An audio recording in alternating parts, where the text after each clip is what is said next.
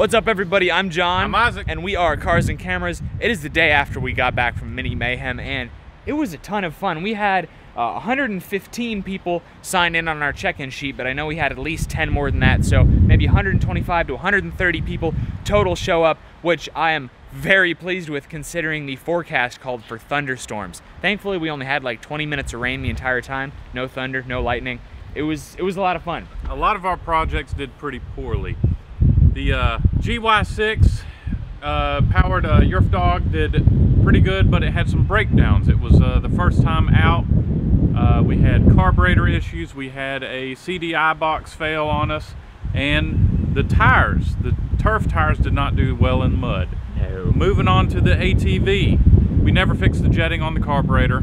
So it ran terribly. It was running terribly. The monster truck also did pretty well. It's still very tippy. And then finally, the Coleman CT200U with the Coleman Performance Kit from Go Power Sports. It's basically a stage 1 kit plus a torque converter. It did really, really well, and a 60-tooth sprocket. This thing is always very reliable. This thing is like the old school Willys Jeep of the mini bike world. It's simple, but it keeps on trucking. So with all that being said, again, it was a ton of fun tearing it up with you guys out there, and a lot of our stuff did break down or didn't do too well, but conditions were a lot muddier than usual, and that's kind of what this event is all about, just taking your untested stuff out there and seeing how it does up against mud holes and a dirt drag strip and just all kinds of different off-road terrain. So thank you guys so much again for coming out, and we will see you at the next one in the fall. We're thinking October 2019. We'll give you more information as soon as we decide on a weekend. We really have our work cut out for us in terms of upgrading our existing products, but today we are going to start with the GY6 Yerf Dog Spiderbox. Yeah, what was going on was I was riding it and it would load up, try to cut off and stall, so I had to carry a wrench around with me and whack the carburetor to get the float bowl to come back up or the needle valve to get a piece of, it doesn't matter. It's flooding out. We need another carburetor. And we have one from GoPowersports.com. Thank you, Go Power Sports. Another thing we have is a new belt. We have a new belt and we have new rollers.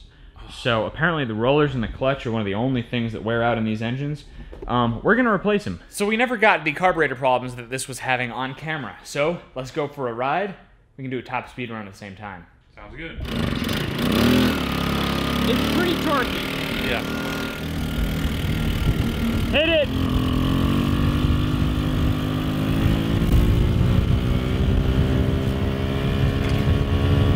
Oh man! It's pretty fast!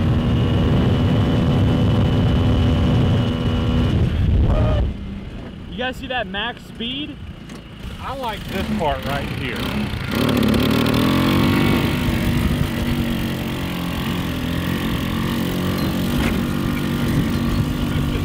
Yeah, it actually spins the tires. Yeah, this thing is wicked. Another bad thing is that it'll bog down if you sit too long. It'll bog down when you full throttle. Yeah. Until it clears out.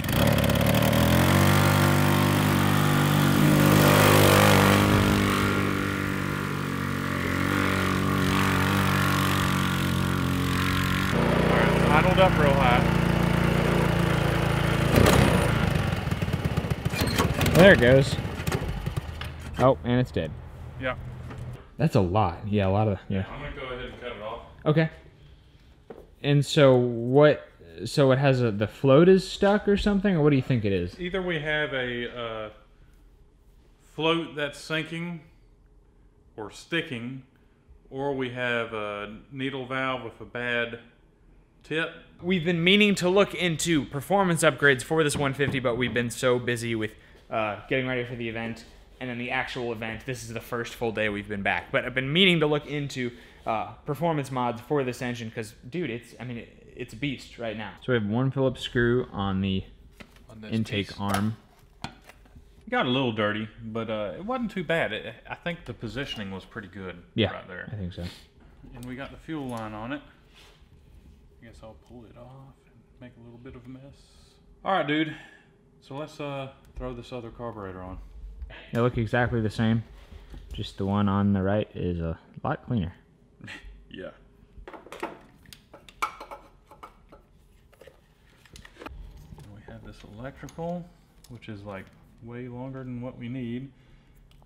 but that's the way it was. It's the way it came, I guess.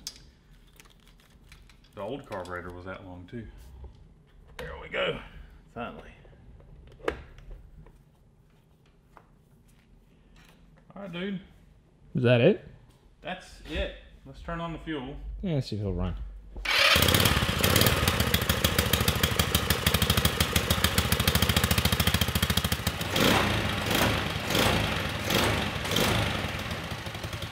think it's better. It sounds happier.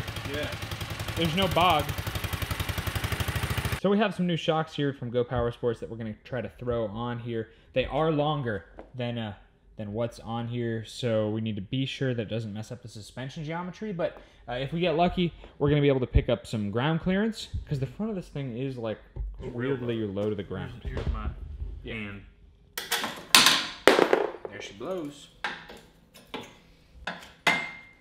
Yeah, it's still... Wow, I mean... I say we take those both ball joints loose, the tie rods loose, yeah. put the springs in it, Yeah. and set her down. Okay. See what it looks like. Dude, that is a heck of a lift, bro. I think that's about right. I like it. Yep. It's a heck of a lift. Not a whole lot, huh? I'm gonna help it settle a little bit. That's good.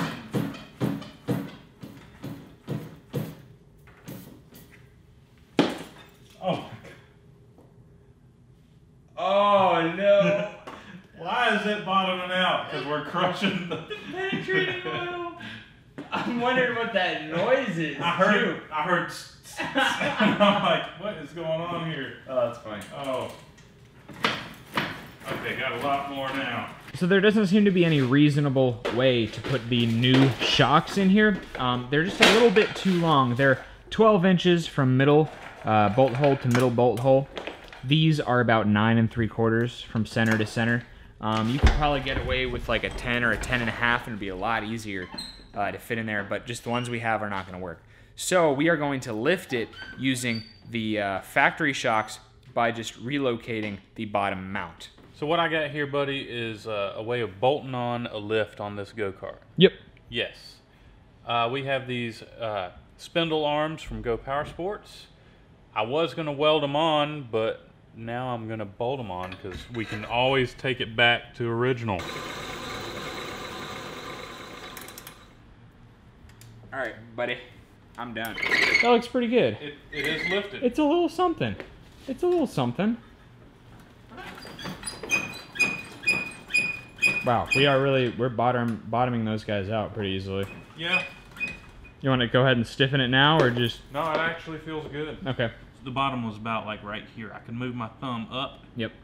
So it's 3 inch. 3 inch lift. Or so. Yeah. Solid. That's exactly what I wanted. Yeah. Yeah. Pretty quick and easy too. It wasn't too bad, man. Those brackets, I think they worked pretty good. Yeah.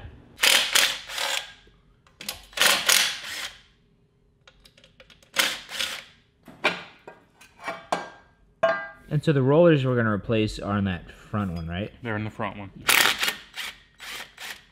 All right. I'm going to use the table over here. All right, dude.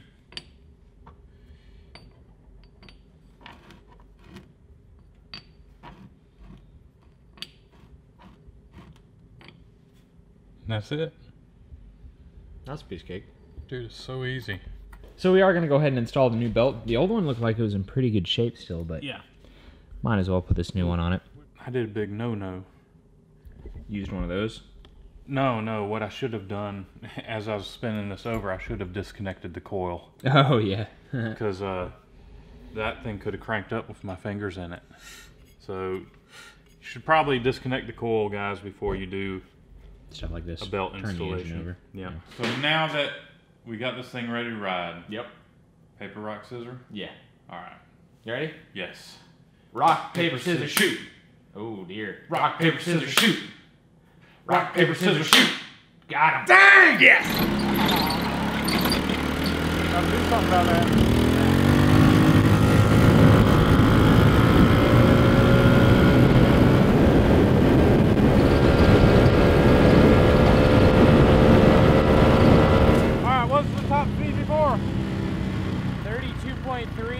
32.6.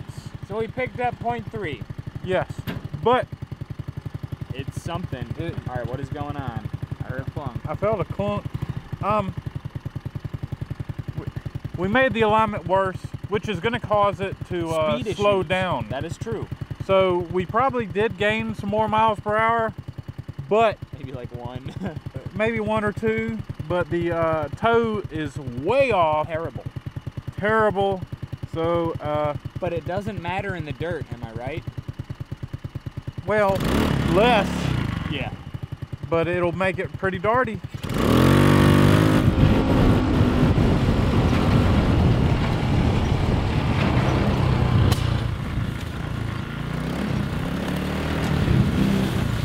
How would you, what do you... Just go through there. You sure? Yeah. Are you sure? Yeah. We'll be fine. Oh my lord. All right, okay. Dude, the acceleration is great.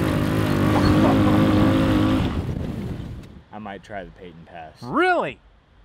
Yeah. Okay. I'm totally gonna regret it, but... No, you won't regret it. Right. Let me get out. Okay. Sounds good.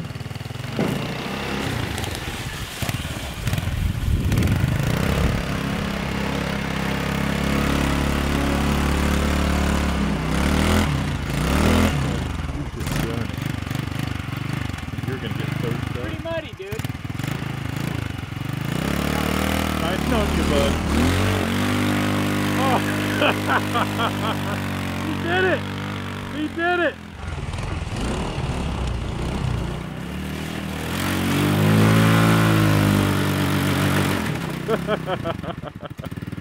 Let it roll back a little bit. It's like Busco all over again, dude. Let it roll back a little bit. It won't. Okay, just go for it, buddy. Why is it dying? Because I idled it down that's too right. low. Help!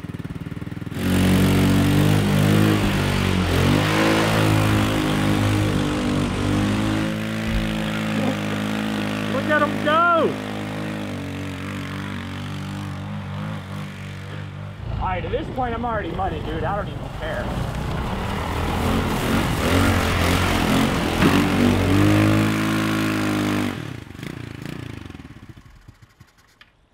I guess I should idle it up. I sent it.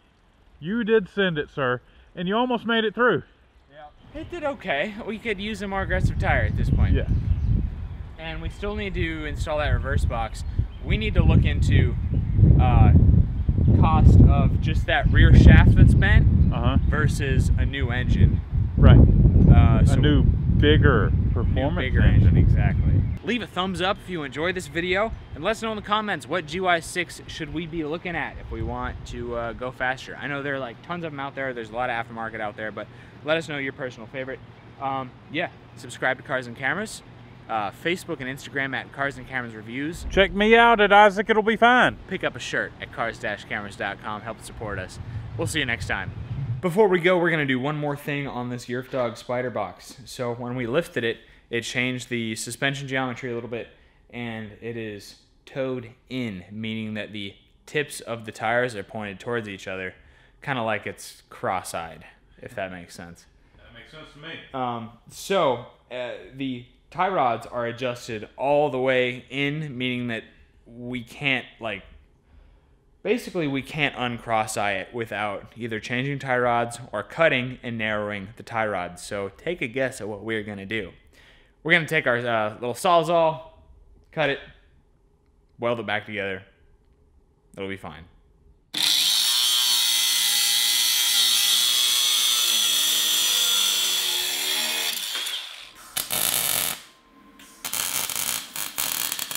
We are donezo, sir.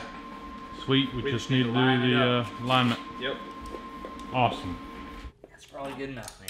Yes, sir. We can fine tune it when we get more ball joints, but for now I think we're done with this thing. All right. Next up, monster truck, maybe? Whatever you think, bud. We got some pretty sweet ATV tires for them. Bigger. That's going to up the top speed. They're going to be grippier. I mean, yeah, it's going to be a beast. Thanks again for watching the video, guys. Don't forget to leave a thumbs up. See you next time.